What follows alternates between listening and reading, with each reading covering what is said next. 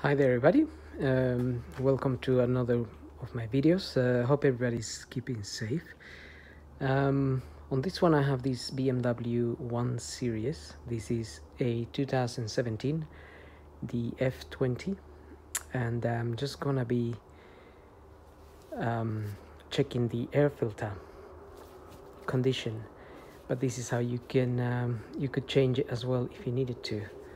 So basically the air filter will be in this area here, and we need to open these clips here. There is 4 of them. I already undone that one. Open that one as well, and then we need to lift this cover up, which is plugged in.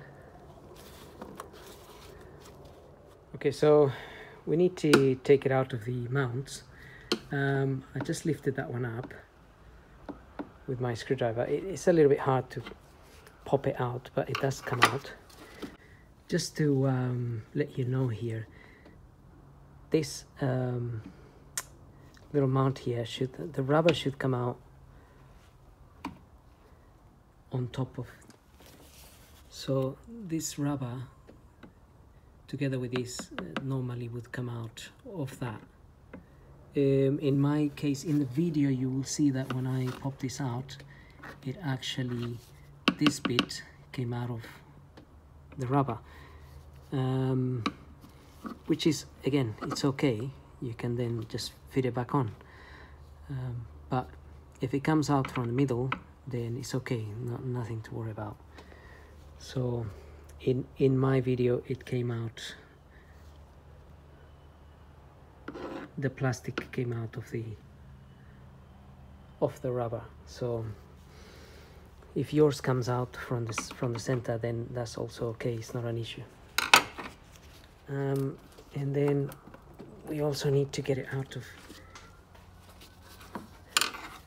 this mount here.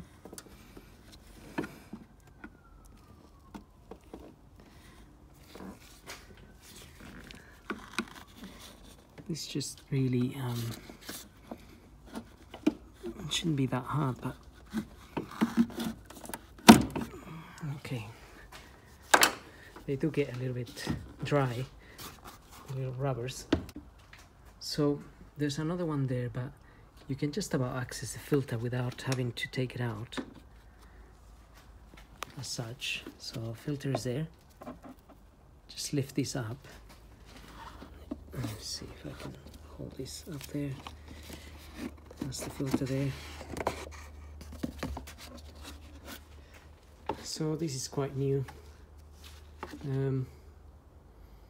That's the model number, Malay LX2077, or the BMW part number there. You can also clean inside of the box if you find it's dirty. So I'm just going to fit this.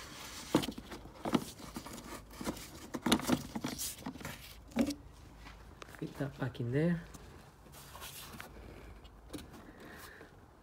And then we can, I just need, probably need my 2 hands to get this one back in. And this one just plugs down. And then just get those clips back on. And just another thing to note is that when you're fitting everything back, if you find that this box is sitting, it's not closing properly, it's because you need to pull the box from underneath up and then get the clips back on.